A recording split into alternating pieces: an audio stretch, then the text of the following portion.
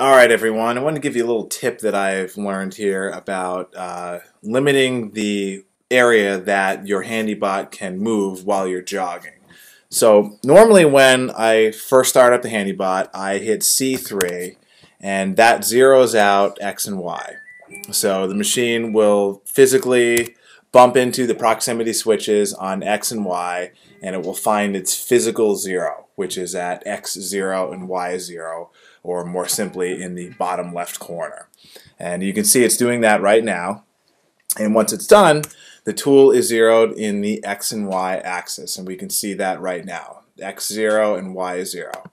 So one of the problems I've run into is if I'm doing a job that, let's say I'm cutting a small hole or a slot or something like that, that is out in the middle of the cutting area, I'll go into jog and I'll use the arrow keys and I'll jog the tool out to wherever I want to start my particular job.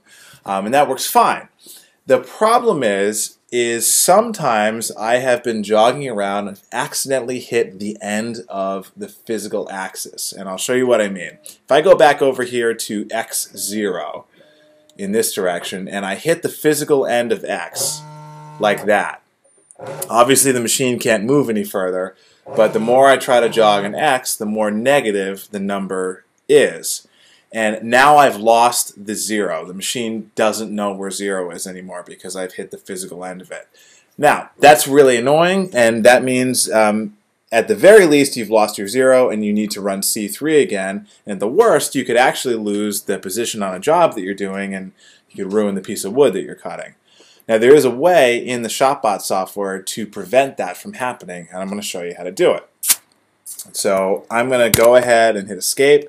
I'm going to run C3 again, which is 0, X, and Y. And the machine again will use the physical proximity switches on X and Y to zero itself out. And we'll let that run through here.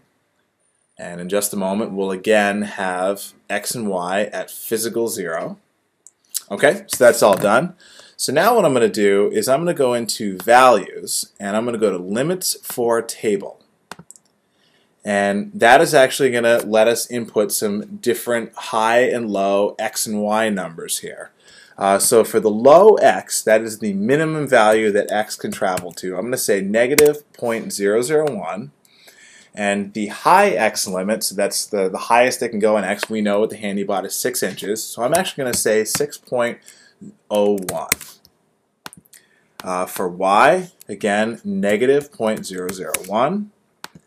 And for the Y, we know that the physical travel is 8 inches, so I'm actually going to say 8.001. And then I'm going to go down here to File Limit Checking, and I'm actually going to turn this on, and I'm going to hit OK.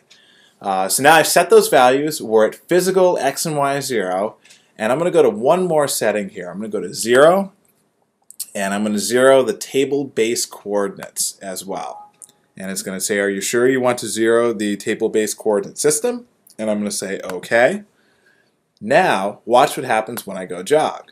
So I'll jog out here into the middle of the X, the middle of Y somewhere, and I'm going to head back over to X0, and the machine automatically stops. No physical end of X. It stopped automatically. Same thing with Y. Now watch what happens when I go to the end of Y all the way to 8 inches. The machine will automatically stop.